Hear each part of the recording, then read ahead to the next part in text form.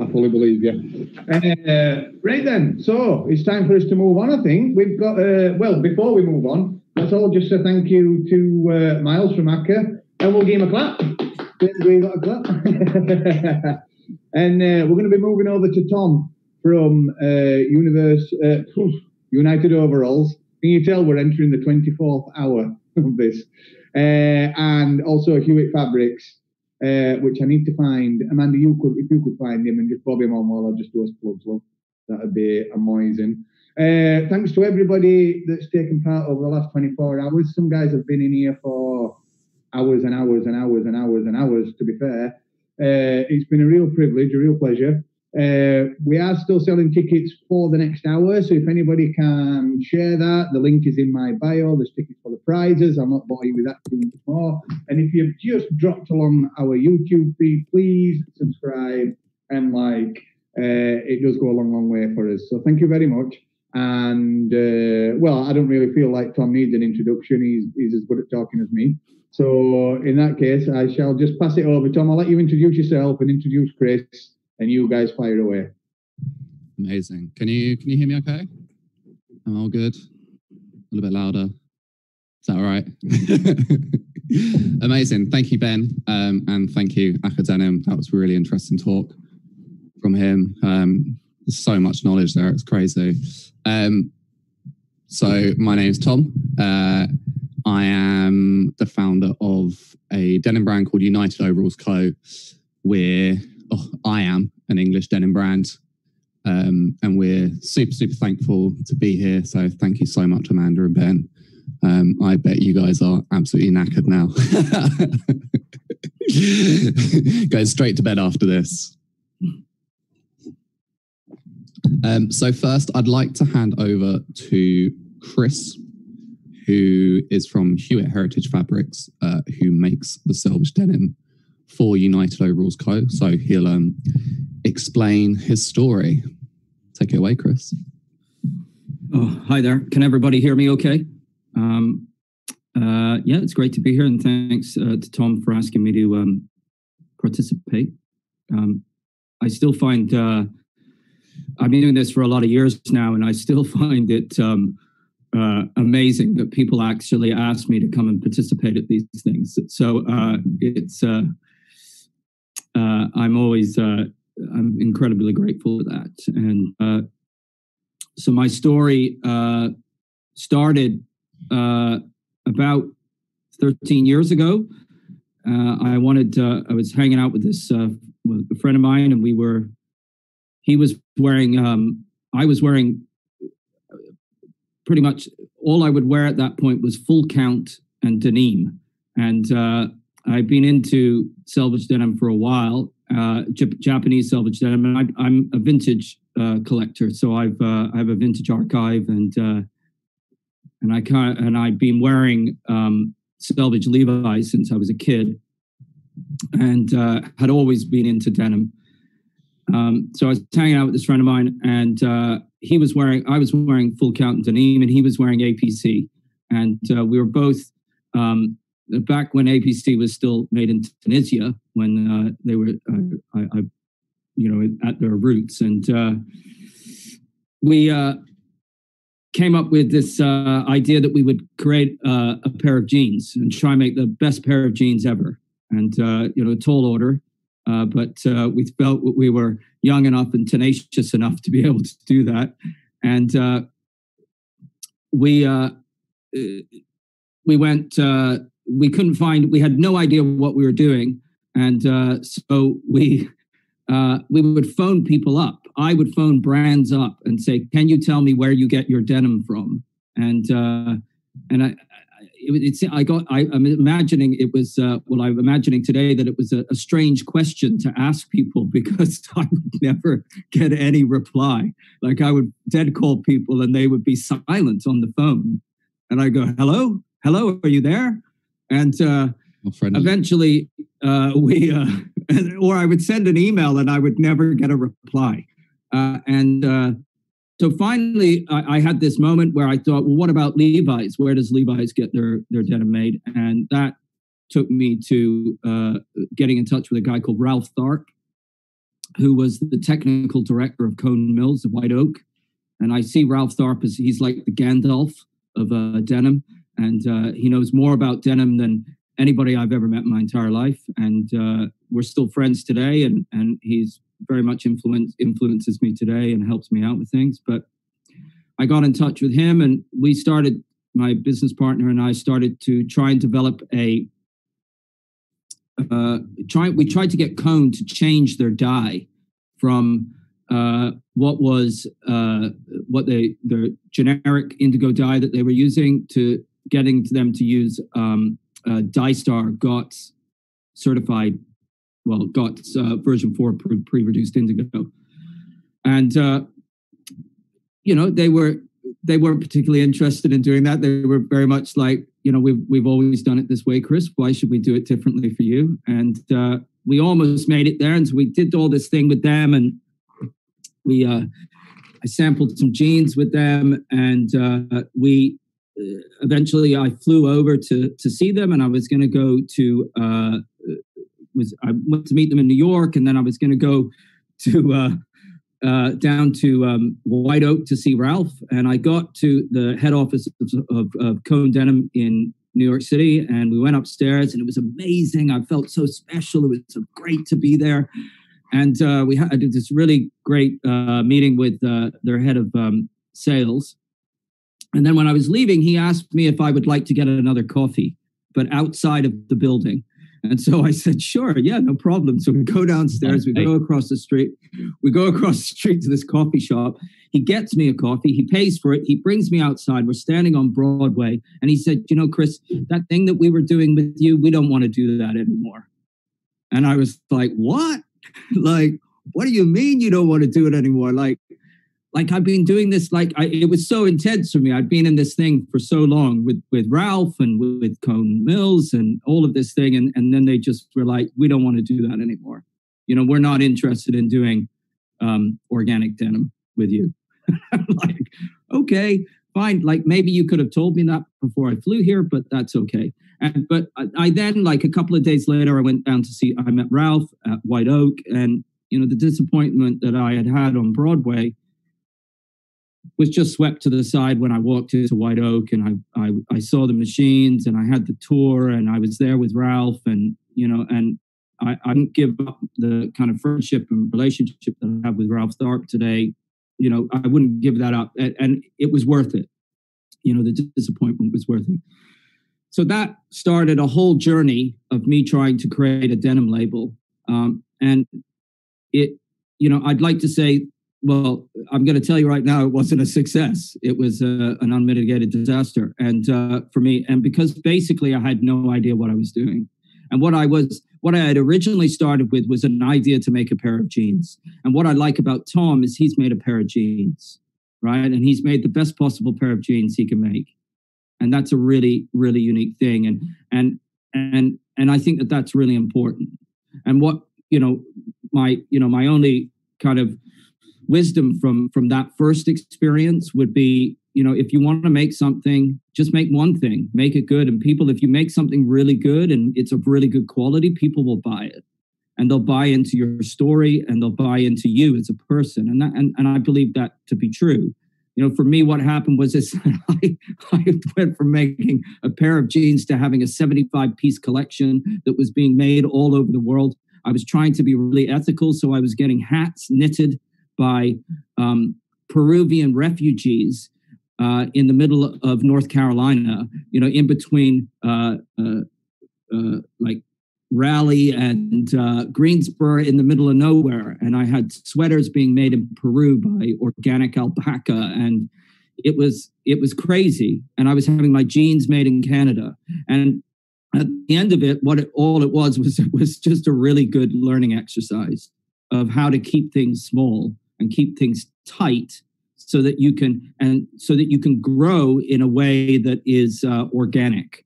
And so when this all ended, I came back I stopped everything. My business advisor said, you know what? I said, what do I do? And he said, you just have to stop.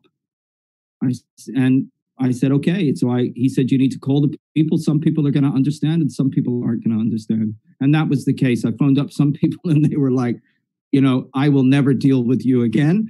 And I phoned up other people and they were like, yeah, it's okay, man. I understand.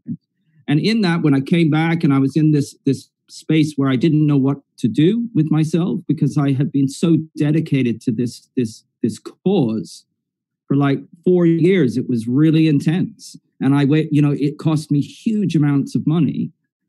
I had this thought that early on in my journey, when I still had a business partner, I had said, why can't we just make the denim in the UK? And he said to me, don't be stupid. No one makes denim in the UK. And I was like, well, and then in that moment, I thought, well, why doesn't anybody make denim in the UK? And I can tell you now, I understand why no one makes denim in the UK. But I thought in that moment that I was still thinking of creating a denim label. And in that moment, I wanted to be able to control the process. I wanted to be able to produce everything close to home. I wanted to be able to sew my jeans here. I wanted to be able to make everything that I made here. And I also wanted to be able to weave my cloth here. And so what started as a process of having a clothing label where I produced all of my own fabric eventually turned into me becoming a fabric producer. And so today I have a company called Hewitt Heritage Fabrics, and I launched in November 2016, and it was, I thought that it would be absolutely smooth sailing right from the get-go, and I can tell you that it just wasn't. I was bringing a product to market in the UK that had not been produced here. Denim had been produced here. The last denim mill in the UK closed before me, closed in 1993. It was called Smith and Nephew, and they wove a lot of denim. They wove a lot of denim for Levi's. They wove, and if you see jeans from British jeans from the 1960s and 70s, 50s, 60s, and 70s, they were more than likely woven there. The fabric was more than likely woven there. But they weren't big on doing selvage denim. And selvage denim has never really been a thing here. Mills created like a 2x1 twill for military clothing. You might have seen like a green khaki selvage jackets. It's like denim blouson that the British Army used to wear in the 40s and 50s. That was produced here, but it went straight into the military, so it wasn't sold as a commercial product. And it's not a 3x1 twill, so it's not very heavy. And that was produced here, but denim was never really commercially produced here because, and even when it was being woven at Smith and Nephew, it was going into a direct to market, so that it wasn't a wholesale product. Like the people that producing denim out of that product were not wholesalers, so they were just going direct to market so they could sell it for cheap. And the reason why it never became commercial was because the cost price here was the wholesale price out of America, so it was just never viable. And so I then decided that I wanted to launch this product, because the difficulties in the UK with producing denim here is that you have to deal with UK weavers who are notoriously difficult and very much don't like to, even though you're bringing to them a product that they have no idea how to make, they still want to tell you that they know how to make it better than you. And so you have to maneuver through that. And then also making in the UK, because I contract people to weave for me. I am not a vertically integrated denim mill. And as a result of that, there are processes. I have to get my yarn, dyed and sized onto beam from my yarn supplier, which is in Italy and Turkey. I then have to get it shipped here. I then have to weave it, and then I have to have it finished. And all of those processes are taking place in different places. So they all add to the cost. And, one of the biggest hurdles for me has been convincing people to pay £2 more a meter for a denim, or £3 more a meter for a denim, and landed, so that's been the biggest hurdle. It's like there's this whole thing about making, in the UK, and it's easier to convince someone like Tom because he believes in that, and it's easier because that's what he wants to do. Or smaller British brands, it's easier to have that conversation with them. However, it's really hard to get someone like Paul Smith to buy fabric from you because they don't, they pay nothing for their selvage denim. They make their product in the Far East, and all of those things, so that they're, those price points that they're married to, they don't want to pay more money for denim. So that has been, the biggest stumbling. Also, CMT in the UK is not cheap. I can get a pair of jeans made in Quebec for $24, which is about 18 quid. And they'll be made just as well as they are made anywhere. All the bells and whistles, one-piece fly, chain stitch at the end of the waistband, all of those things. And I remember having a conversation with a CMT here years ago saying I could ship my denim to Canada, pay the duty, the tax, ship it back, pay the duty, the tax, and the VAT, and the whole product will cost less than your CMT price. So the two hurdles that that are facing me is in the UK, it's very expensive for people to use my denim and make their product here. And then if they're not dealing with a direct to market model, if they're looking to wholesale, we had a customer that made some jeans out of a linen weft selvage that I do, and they were retailing them for 700 quid. So, that's not for everyone. Like I couldn't even, I couldn't even afford to buy jeans that cost that much money. I would be, I wouldn't even be able to do that. I wouldn't be able to, so, there's a lot of, though I love it, and there's a lot of, it's a fantastic project, and I'm married to it now. It is, it's a difficult project, and but I have faith that it will pull through. So that's the story of Hewitt Heritage Fabrics, and I know that things don't particularly work well through Zoom, but I do have some samples here. And got 18 people on today. So if you let me know, I can send you out some little sample packets with some fabric in them. So if you want to send me your emails in chat, I can do that for you. Just a quick one, Chris. Sorry, I don't mean to interrupt you, buddy. No, go on. You should stop me. No, yeah, I think there's nearly 30 people watching on YouTube. Oh, wow. They can't send you that information. Okay. The chat, so it might be an idea for you to just plug an email address, website, social media platforms right now, buddy, and I'll let you carry on. I just didn't want them to miss out because they're not on Zoom. That's all, brother. Okay, so my website is Hewitt Heritage or heritagefabrics.co.uk, and if you just go through, then there's some pictures, there's some videos there. The mill that I use two Northrop looms, so two Northrop Shuttle looms, 1950s Northrop Shuttle looms, which make a great denim. They are the closest thing to a draper that you would have gotten at White Oak. And the Mr. Northrop, who was from Keighley in Yorkshire, took his shuttle motion to the Draper brothers in America, and they created the Northrop Draper loom. So denim as we know it may not have been a thing if it wasn't for our man from Keighley. So it's intrinsic. Denim is actually, as we know it, intrinsically British, right? So because it just never would have, it may never have happened. Like, I'm sure they would have invented it, but it may never have happened, or it might not have happened in the same way. You know, if you change the timeline, things sometimes don't happen in the same way.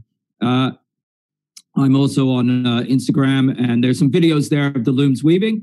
But 2 Northrop looms they produce about 20,000 meters of fabric a year. They weave very slowly.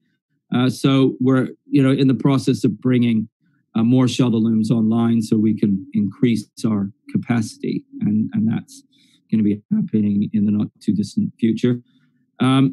So yeah, if you go there and you send me an email, there's an email address there, and I can send you out a sample piece of denim, and you can see what we can do.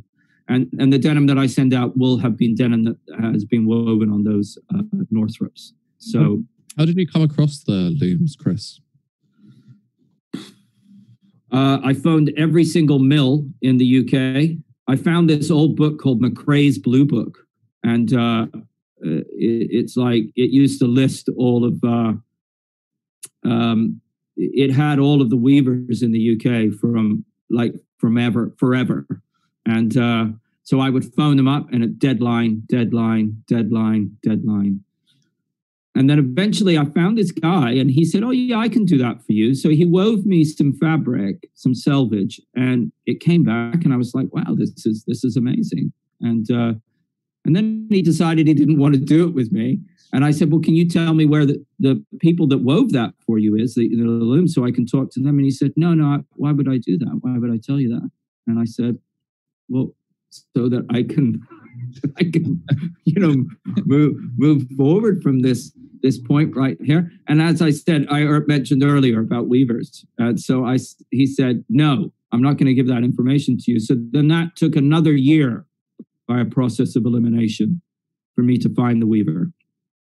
And so it was an amazing, and then when I went and I phoned them up and I said, "Can you make selvage denim for me?" And they said, What do you mean by selvage denim? And I said, a denim with a fast selvage. And they said, "Absolutely." And I went up to see them, and there they were. The 2 Northrop looms covered in tarpaulins and wrapped in bungee cords in the corner. And then we dusted them off and we got them weaving again. And so that was pretty amazing. Yeah, that is amazing. And just to a comment just came in from our buddy Mohsin, who we're all familiar with. Well, the Global Denim Man is definitely familiar with. Says 100% correct about the Northrop, Chris. So that sounds good. Anyway, crack back on.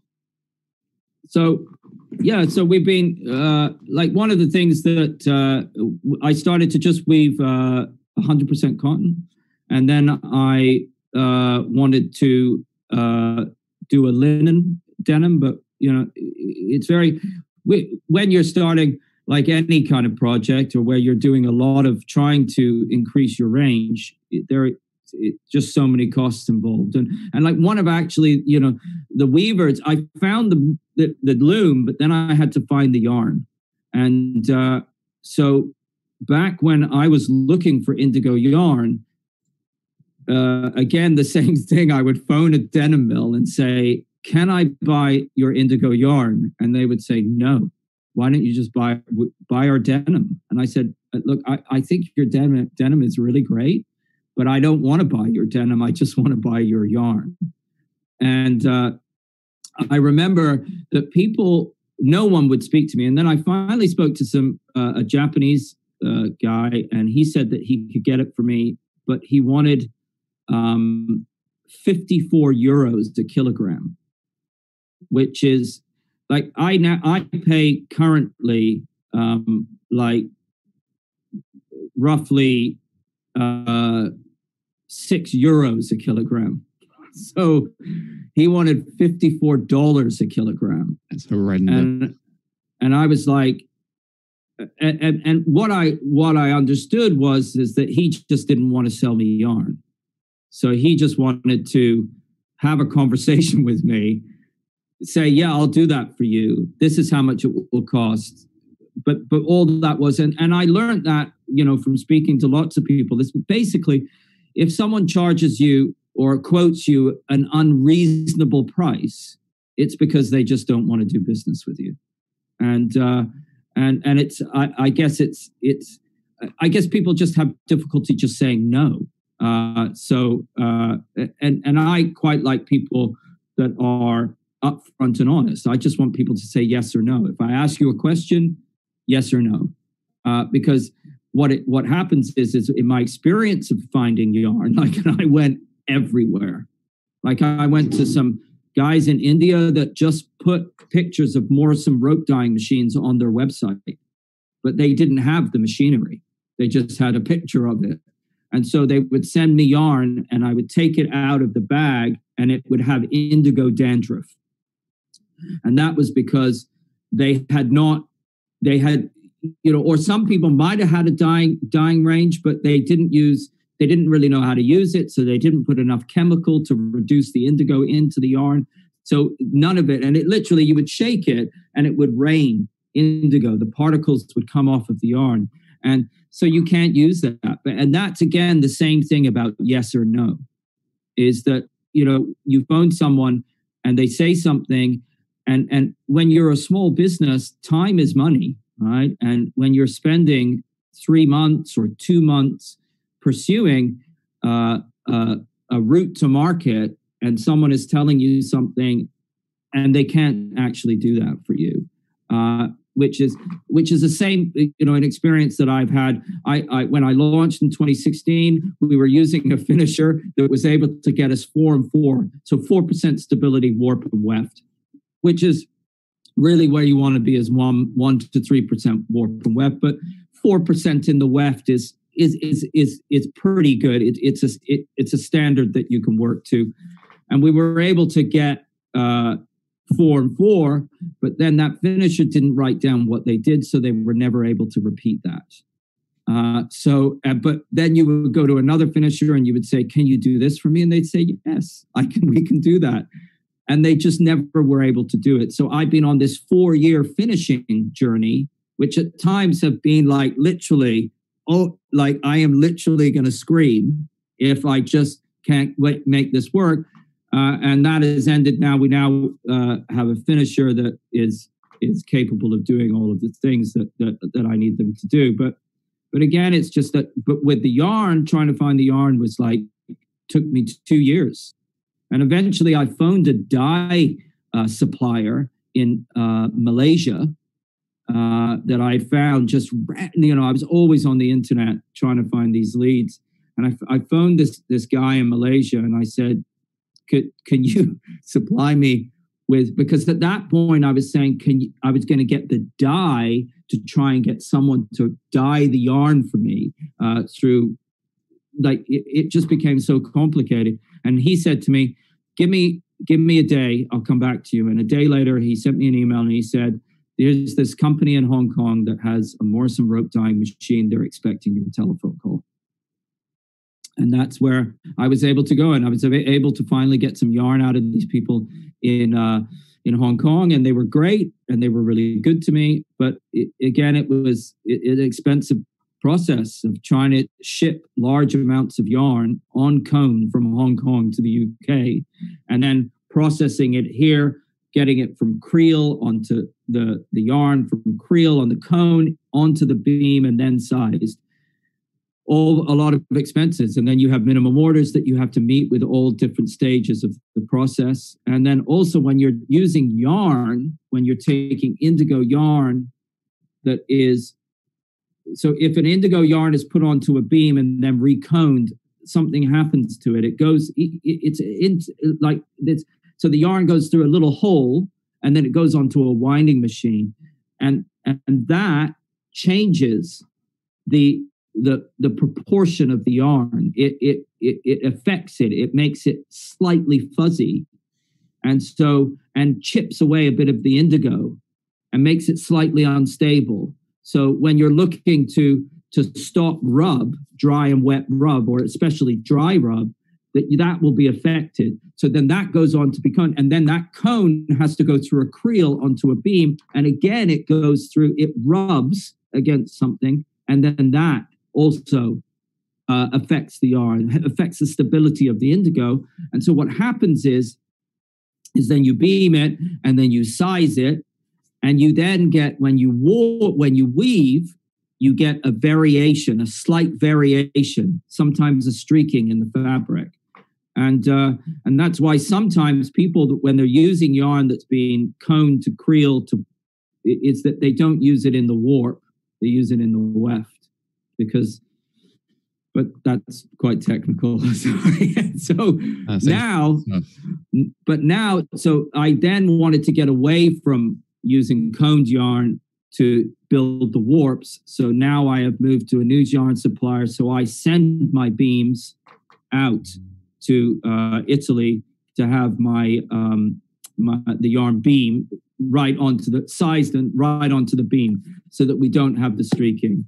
And then what we'll do with that new yarn supplier is Ralph Tharp and I are going to start developing different yarns. So putting a long and a short slub into a yarn, so that we get as close to. So if we start weaving on more modern shuttle looms, we're able to create a fabric that looks as close to early Levi's fabric woven on a draper, but we can do that on a more modern shuttle loom.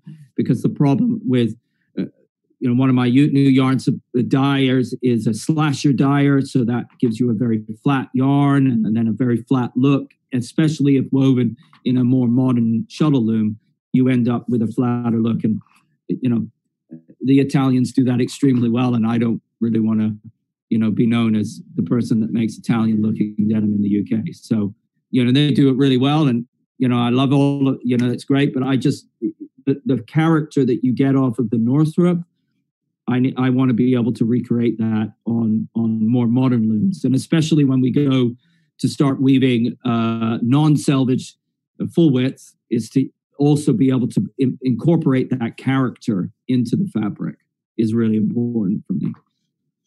So look forward to seeing it. It'd be definitely something I jump on. So get as close to that Levi's look as possible, I think. And then we're doing other things like putting English wool across the weft to give. There's an interesting, the Union Army in America used to make a fabric which was a cotton warp with a wool weft, and it was called jean fabric, if my research is right. And that jean fabric was used because it was lighter weight, less, the soldiers wouldn't get so hot in it. And it also, when you washed it with the wool and the cotton, it gave a certain water repellency. And so I started doing that. And we're now going to probably move away from using 100% British wool to start using a recycled British wool. And that will enable to bring the price down, because British wool is not cheap. And also when you use British wool, we use a Leicester blue face in the yarn, which is basically the softest. There's one flock of merino sheep in the UK, but I think they're owned by a brand. So the softest you can get is Leicester blue face, and it's still quite, I wouldn't want to wear that, on a hot summer's day next to my skin. So, but we're looking at that, and then we're looking at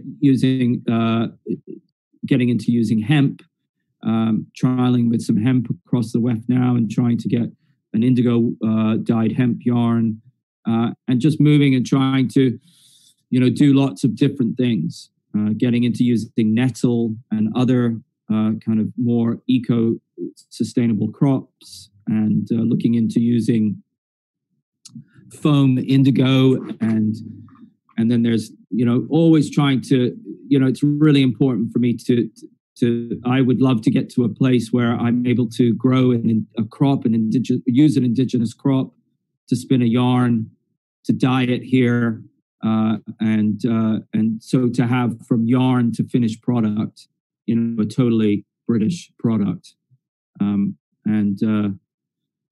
Yeah, I think I could probably get there with a little bit of investment. So if anybody... Amazing. Thank you so much, Chris. That was thank you. Good chat. I learned so much. It's good to see. Okay, I'm gonna kick off explaining who I am. For those that don't know me and seen my madness, I'm Tom.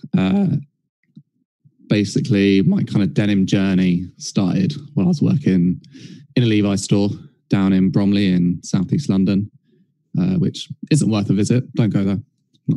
Not important place. And I kind of got into the history behind the brand.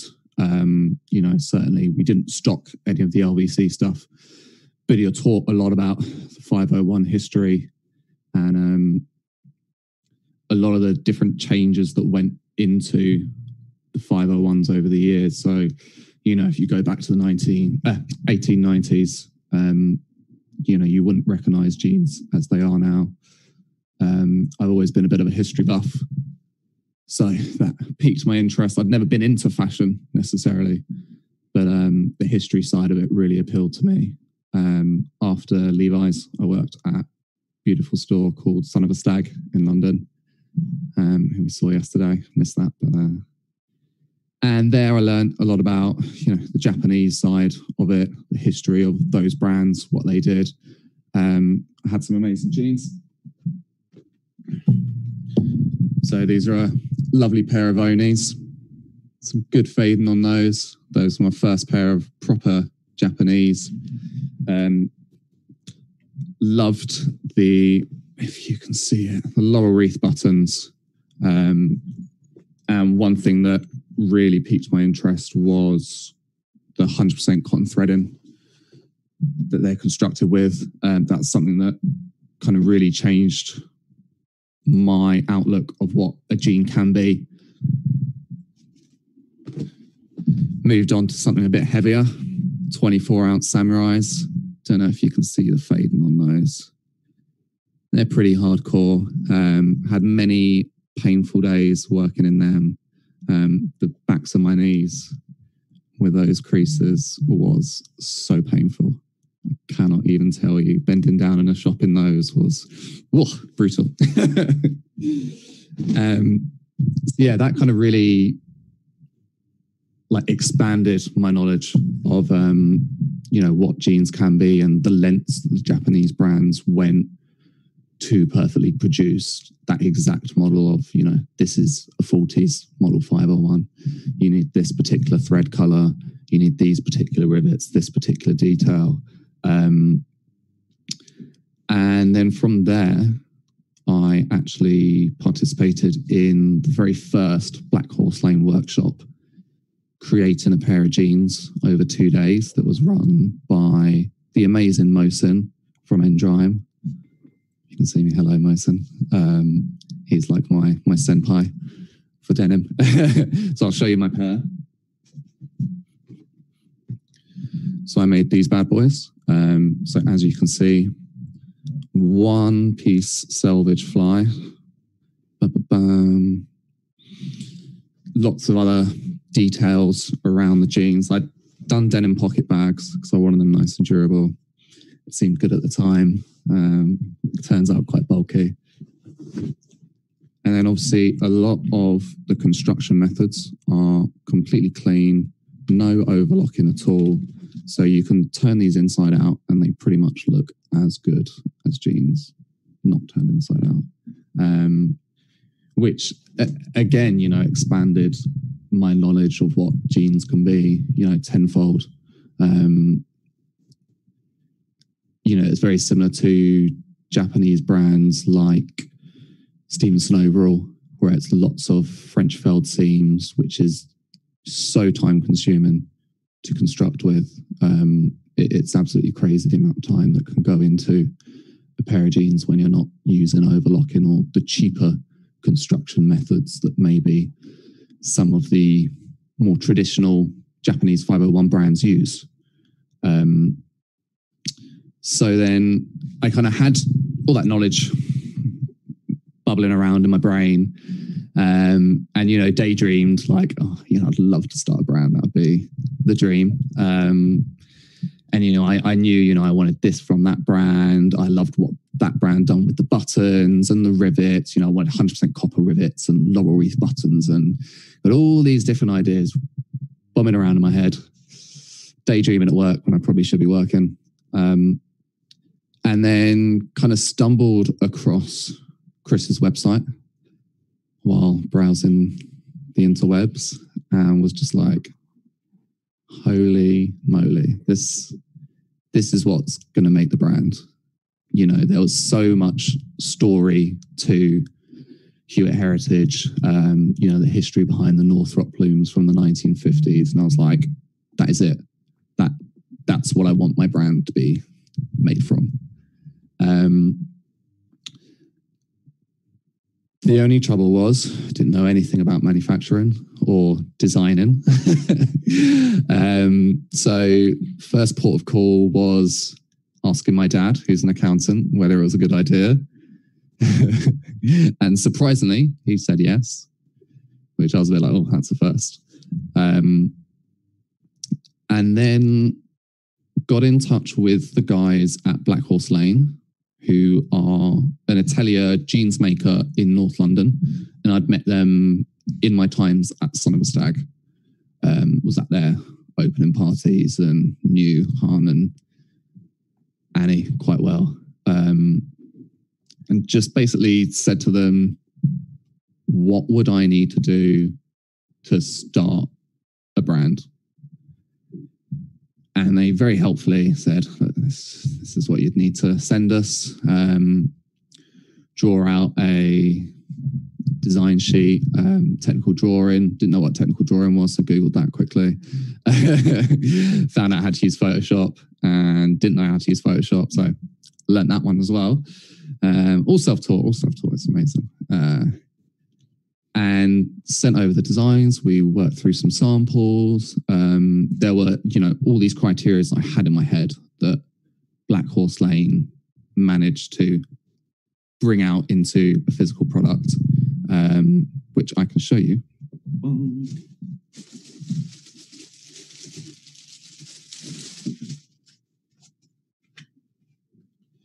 And this is what we came up with. Bum, bum, bum.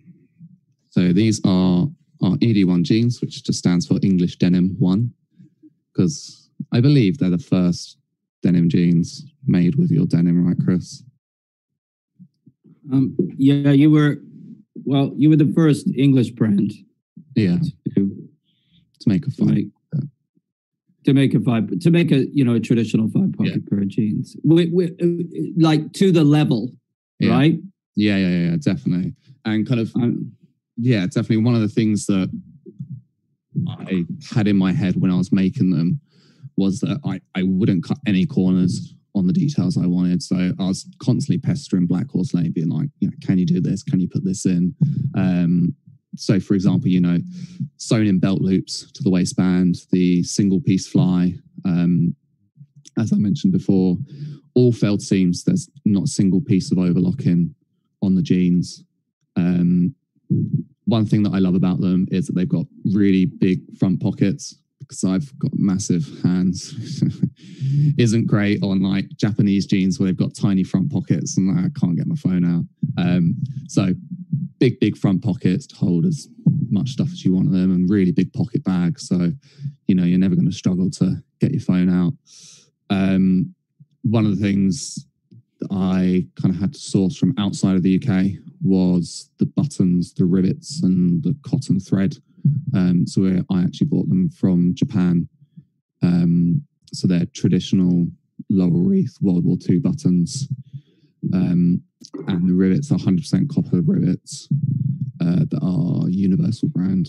So the same rivets that are used on brands like Oni and other Japanese brands.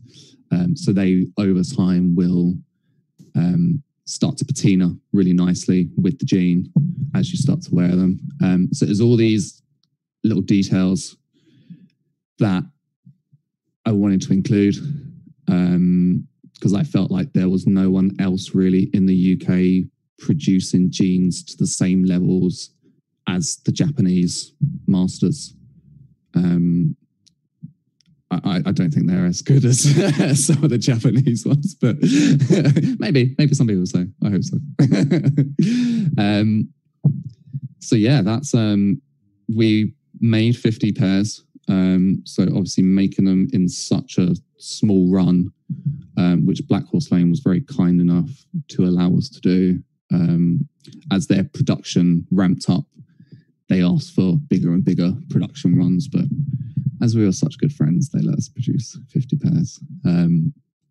So it's a very limited thing, but I'd love to continue the brand in the future. I've got ideas for some lovely cinch back, straight cut jeans, which we'd like to make in the future, probably with some hemp denim from Chris, which should be beautiful. And that's about it, really. Do we have time, Amanda and Ben, to crack out the denim quiz? If you can leave us 5 minutes at the end, then go for it. I mean, I can start now. There's 20 questions. Has everyone got pens and papers?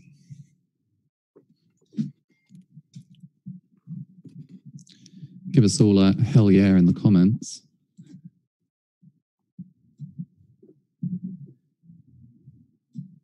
Okie dokie. I will start. Yes, there's a hell yeah. Okay, so denim quiz, whoop whoop 2020, global hangs. Question 1. What type of weave is denim traditionally made in?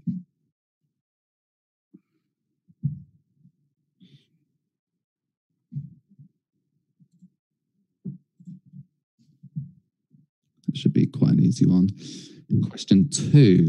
On a Gap jean commercial in 2003, Madonna appeared together with which famous American rapper?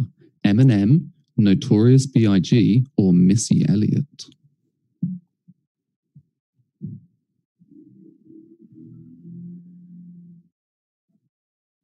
If anyone needs me to repeat, then just shout out in the comments.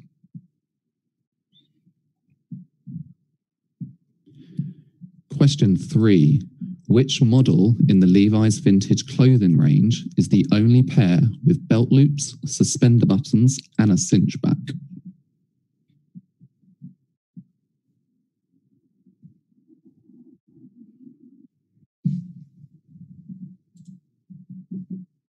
Thank you, David James Simeon Martin.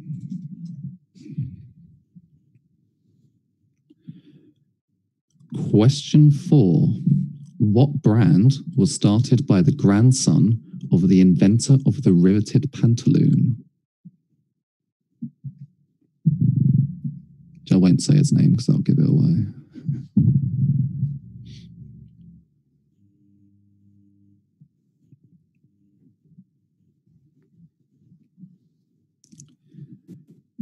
Question 5. Which Japanese denim brand is represented by a buffalo on their arcuate?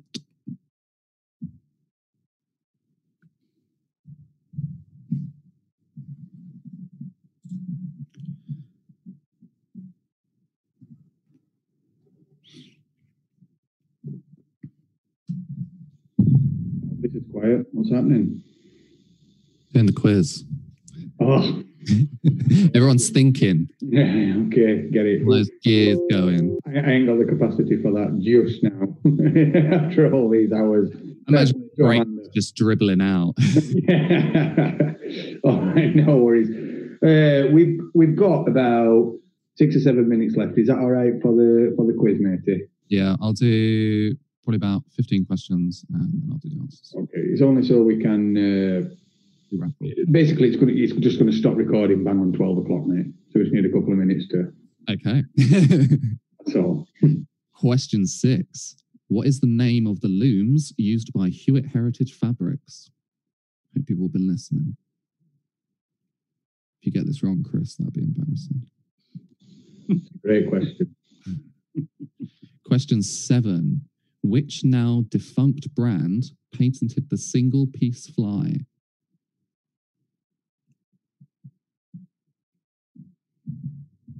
I know Mason will get this. Question 8. Which brand recently released a limited edition range named the Book of 5 Rings?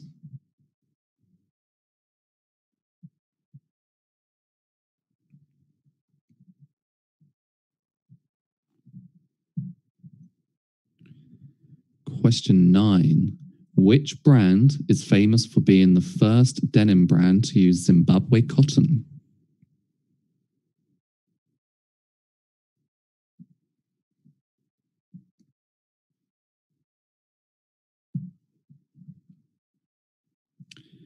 Question 10. What was the name of the Cone Mills site in Greensboro, North Carolina?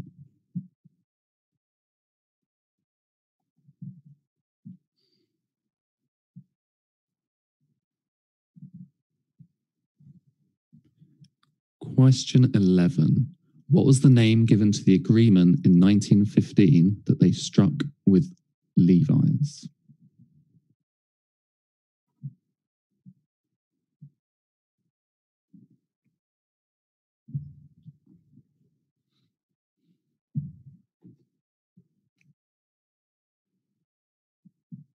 And we'll do one last question.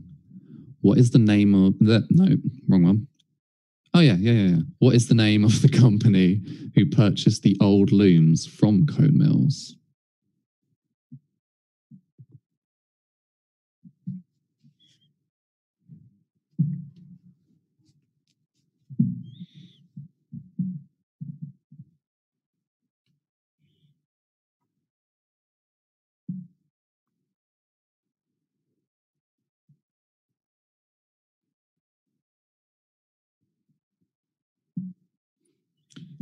We'll do one bonus one. Why not?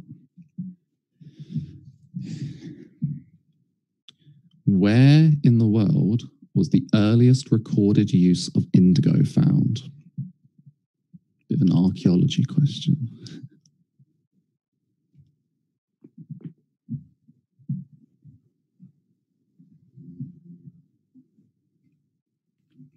Okay, give me a thumbs up. Tom, that is a very soothing voice. Pardon? I said that is a very soothing voice. That also belongs on radio too.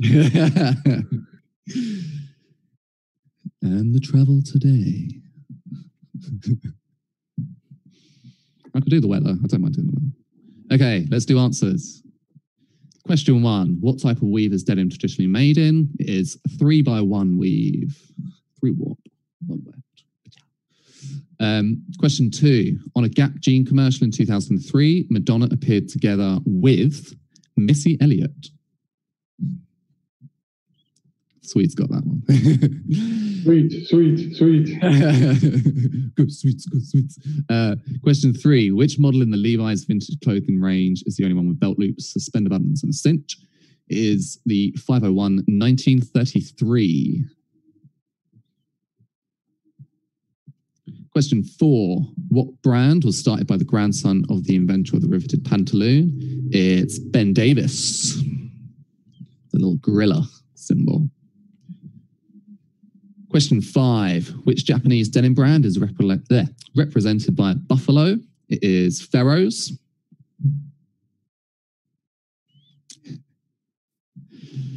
Question 6. What is the name of the looms used by Chris at Hewitt Heritage Fabrics? They are Northrop looms.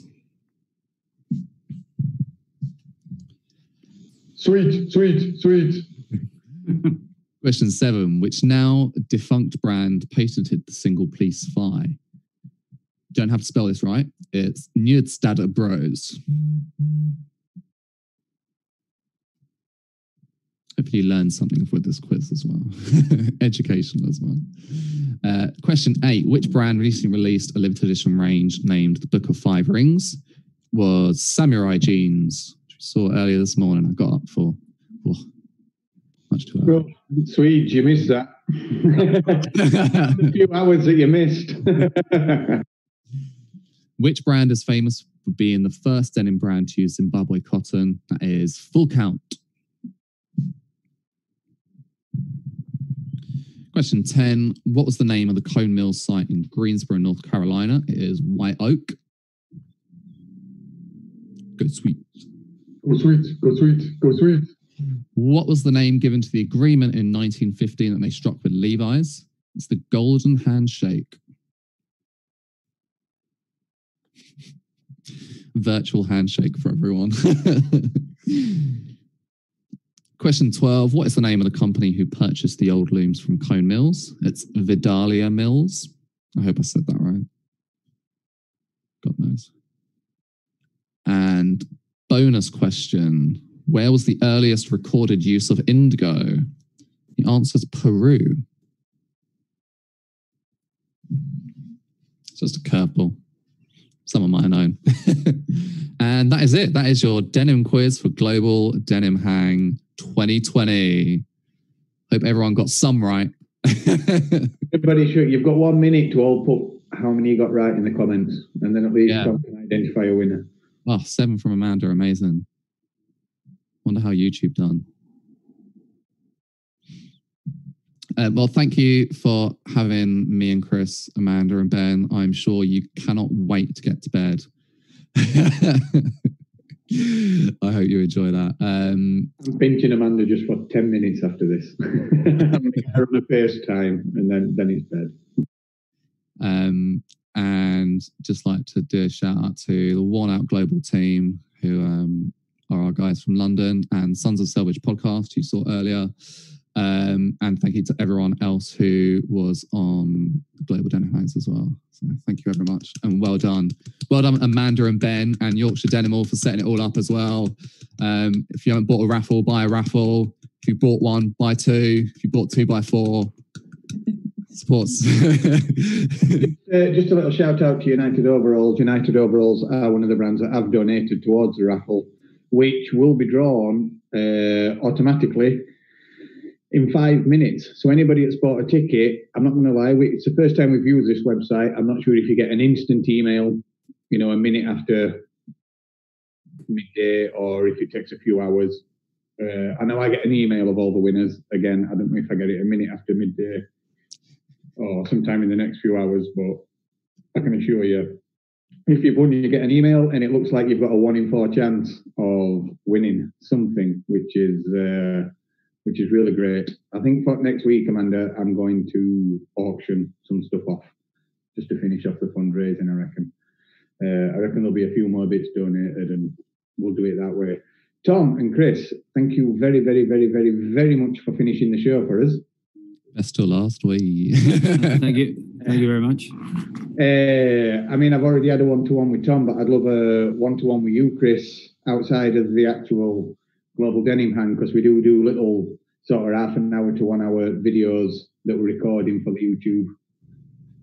Just casually. So I'll reach out on Instagram, obviously. I'm sure we're not going to miss each other, are we, mate? So, yeah, if you're up for that, I'll be in touch. Yeah, absolutely. Thank you so much. I appreciate it.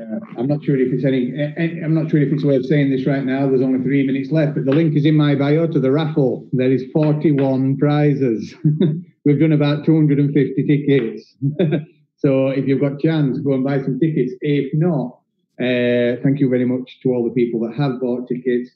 If you're finishing off on YouTube, click like, click subscribe, do all that stuff that you hear all other YouTube people say, and because it does go a long, long way. It has been a very, very, very fun 24 hours. I've kind of forgot what happened between 12 and 6 a.m. if I'm completely honest. Even though we're awake, I ain't got no idea. I feel like it's all just merged into one, but it's definitely been fun. And if anybody wants to get involved in the next one with me and Amanda more as part of the team, please do let us know. I feel like we've put foundations in place now. We've got technical stuff in place. All we need now is people to join team that want to get involved, you know, and help us improve the event. It'd be amazing. If you could, you can get in touch with me at clobbercan.com. You can get in touch with Amanda on 23 ounce indigo. And we have actually got Global Denim email addresses now, haven't we? Even though we've not used them. So it'll be Ben at globaldeniman.com and Amanda at globaldeniman.com. That's absolutely brilliant. And the live stream is going to end in 90 seconds. Please, somebody else say something because I am fed up of my own. Man, you forgot. Thanks to everybody who was watching. Thanks to all the amazing speakers. It was awesome. Everybody did amazing. And I hope everybody enjoyed it because we did. It all came together, thank God. The Zoom worked.